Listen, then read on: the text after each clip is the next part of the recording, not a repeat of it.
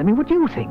It's not my fault. Nedry complains that he has wasted the past 2 years having to fix things, only because Arnold has withheld information about what was being done on the island. Does this mean I don't get the money? All right, let's see what's wrong with our baby this time. Let's get this show on the road. Something wrong, Mr. Nedry? Nedry?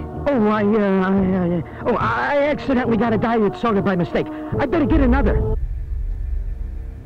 Don't worry. Genuine article. You'll have to get used to Dr. Malcolm. He suffers from a deplorable excess of personality, especially for a mathematician.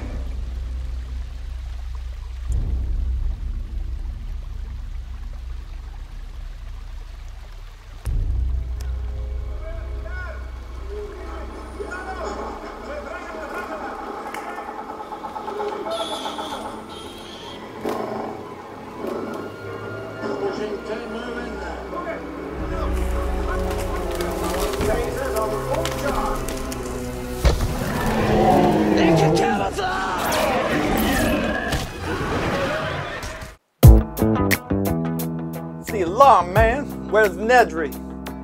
I don't know, but the power's offline. It must be offline. That's the alarm, sir. The power.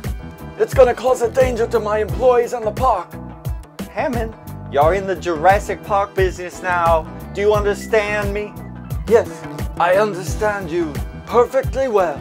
I've been working here for several years! Jeez, Hammond. I didn't mean to upset you, but people's lives are at stake. Do you understand that? Their families and friends are worried. I know!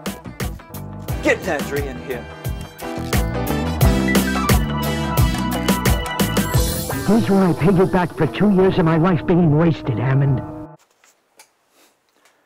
Dennis Nedry. Why am I not surprised? Listen, Hammond, the power's back online. I turned the alarm off.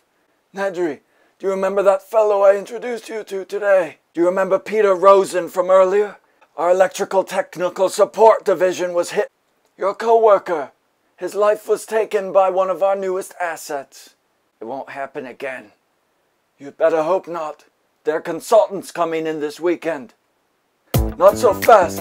I have to introduce you to your new intern. Here he is. His name is Robert Plainswell, and he'll be studying you and learning all your computer techniques. Plainswell, nice to meet you.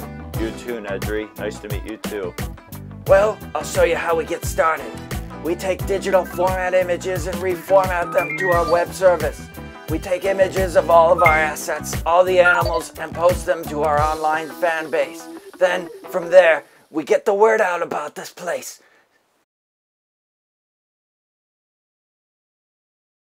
Any findings on the Dromaeosaurid family helps change the way we think about dinosaurs.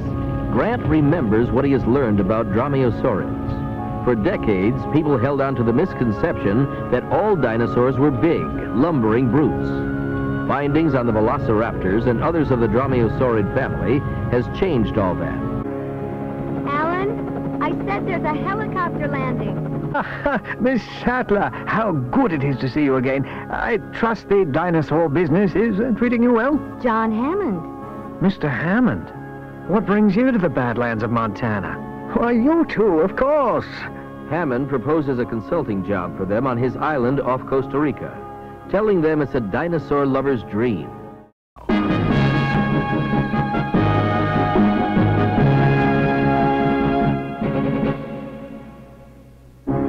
Hammond leads the way into the complex.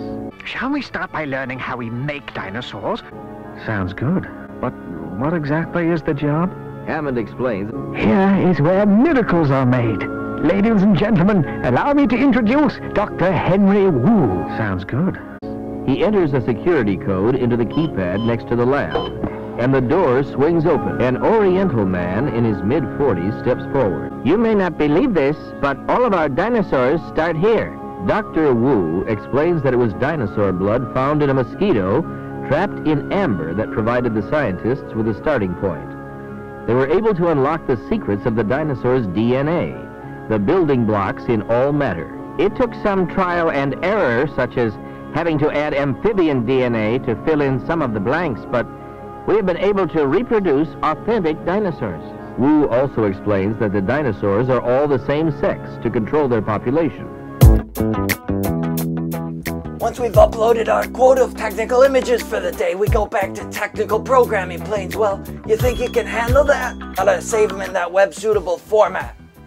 I hope I'm not interrupting anything too important. Robert Muldoon, welcome to the lab.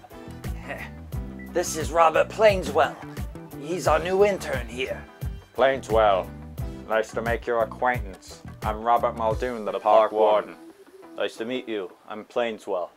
Okay, Plainswell, so how's Nedry treating you these days? He's teaching me a lot about these systems, more than I could ever hope to learn. He's got a sense of humor, this guy. Well, Nedry, thank you so much for fixing that power outage, but unfortunately it was too little too late.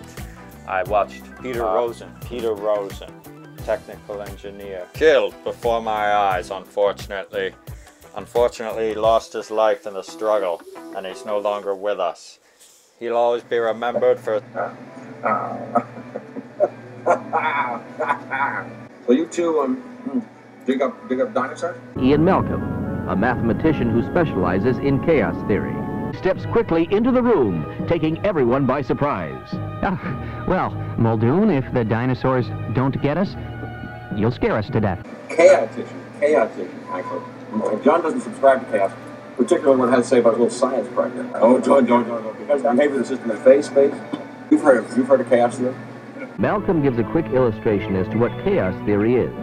No, I'm simply saying that life, Those raptors may be our salvation. We've got raptors on our tail. I plan to swing near the jungle in hopes they'll get distracted and leave us alone. Pick up our friends and go home. that is one big pile of shit. No, I'm simply saying that life finds a way.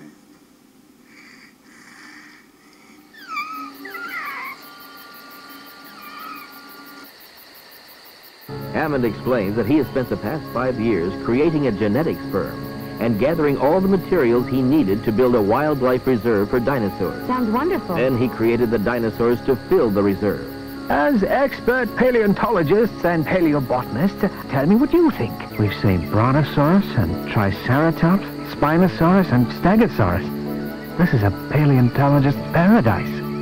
But Grant is sure that they are close to the compound. I thought Wu said the dinosaurs were all the same sex to control the population. But he added amphibian DNA to their genes. Sadler explains that certain amphibians can actually change sex for reproduction purposes, and that must be what happened here. But Grant wonders... You're gonna give us an inferiority complex. Why don't we move along to the main attraction, the park itself? We'll have ice cream for dessert when you get back. Grant is amazed at the variety of dinosaur life that thrives beyond the electric fences, and points out that Spinosauruses are flesh eaters.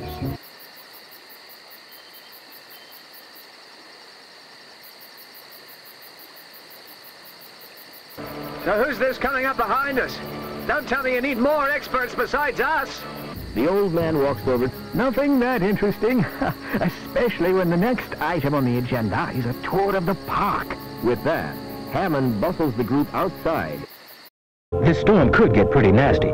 Nothing that'll harm the system, but I don't think we should leave those folks out there. As Arnold reaches for the keyboard, the weather video display goes off. He tries entering a command in his computer. Nothing happens. The system's frozen.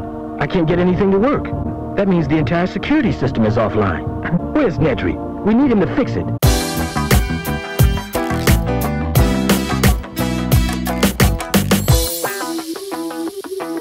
The cover to the aircraft pops off, and Wu's pet leaps into the room. The raptor tears up all of the equipment, ruining the computer system.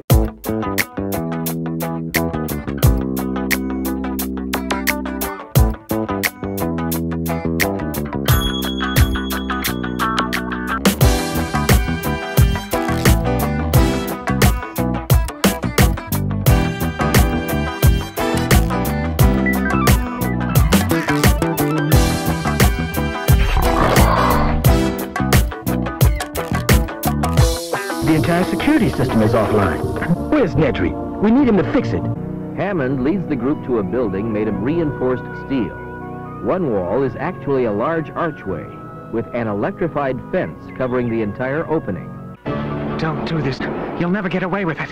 Grant points out that once it's off the island, he can notify the authorities.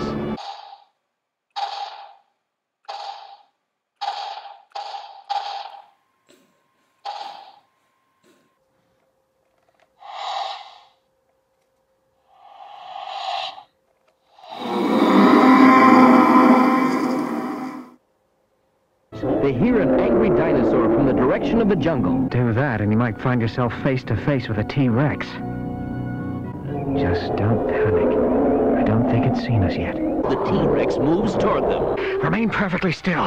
Attracted, it hesitates, then lets out a mighty roar, trying to scare its prey into moving. I don't think this was part of the plan. Form shape of the dinosaur with the dark lines of the fence in front of it. With a sickening snap, It isn't scorched. The fence is no longer electrified. Grant tells the others that the T-Rex has limited vision. If a person isn't moving, the dinosaur can't see it. So, even though we predict how the dinosaurs will react in this environment, according to what we know of them from the past... Before Grant can say anything, the group's attention is diverted elsewhere.